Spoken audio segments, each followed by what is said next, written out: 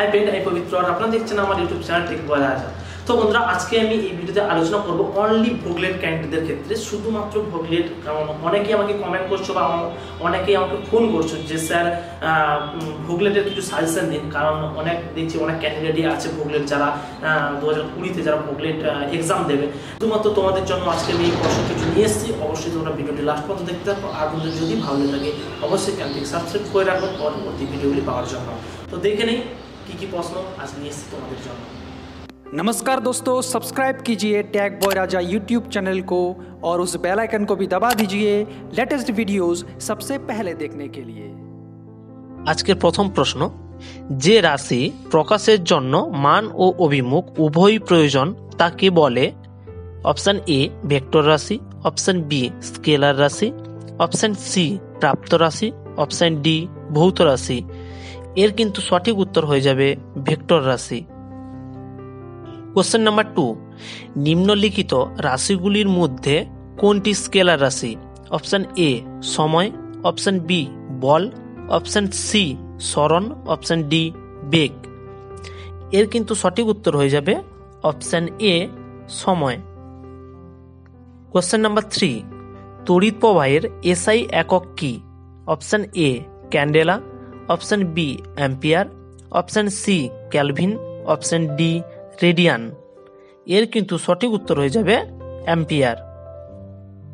তারপরের প্রশ্ন দেখো, ঘর্ষণ কোণের মান 22 ডিগ্রি হলে ঘর্ষণ গুণাঙ্কের মান হবে?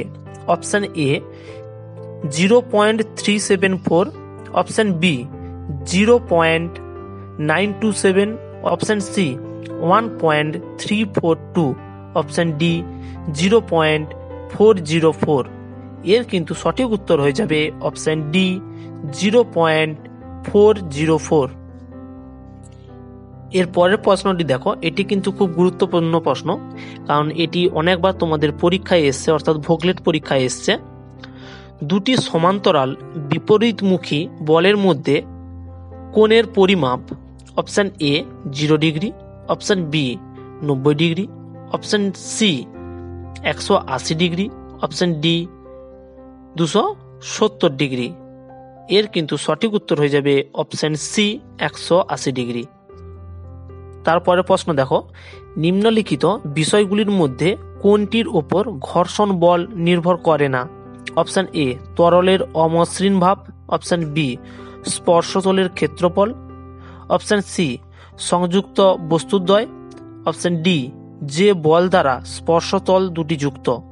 এর কিন্তু সঠিক উত্তর হয়ে যাবে অপশন বি স্পর্শতলের ক্ষেত্রফল। তারপরের প্রশ্ন দেখো, প্রশমন ক্রিয়া কাদের মধ্যে হয়? অপশন এ অ্যাসিড ও ক্ষার, অপশন বি ক্ষার ও ক্ষারক, অপশন সি অ্যাসিড ও ক্ষারক, অপশন ডি সবের মধ্যে। এর কিন্তু সঠিক উত্তর হয়ে যাবে অপশন এ অ্যাসিড ও ক্ষার। কারণ প্রশমন ক্রিয়া অ্যাসিড ও ক্ষারের মধ্যেই হয়। ওকে। হাইড্রোজেন যুক্ত হওয়াকে কি বলা হয়? অপশন এ জারণ, অপশন বি বিজারণ, অপশন সি জারক, অপশন ডি বিজারক। এর কিন্তু সঠিক উত্তর হয়ে যাবে অপশন বি বিজারণ। তারপরে প্রশ্ন, এটি একটি খুব ইম্পর্টেন্ট প্রশ্ন। H2S কি ধরনের পদার্থ? Option A জারক, option B বিজারক, option C উভয়ই, অপশন ডি কোনোটি নয়। এর কিন্তু সঠিক উত্তর হয়ে যাবে option B বিজারক।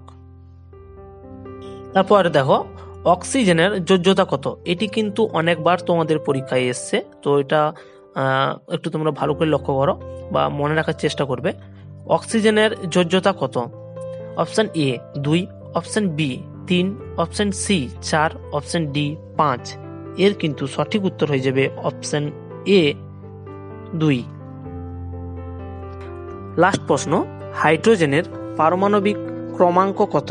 Option A 1, option B 2, option C 3, option D 4। এর কিন্তু সঠিক উত্তর হয়ে যাবে অপশন এ 1। তো এই ছিল আজকের ভিডিও। যদি এই ভিডিওটি ভালো থাকে অবশ্যই আমার চ্যানেলটি সাবস্ক্রাইব করবেন এবং পাশে থাকা বেল আইকনটি প্রেস করবেন সবার লেটেস্ট ভিডিওগুলি দেখার জন্য।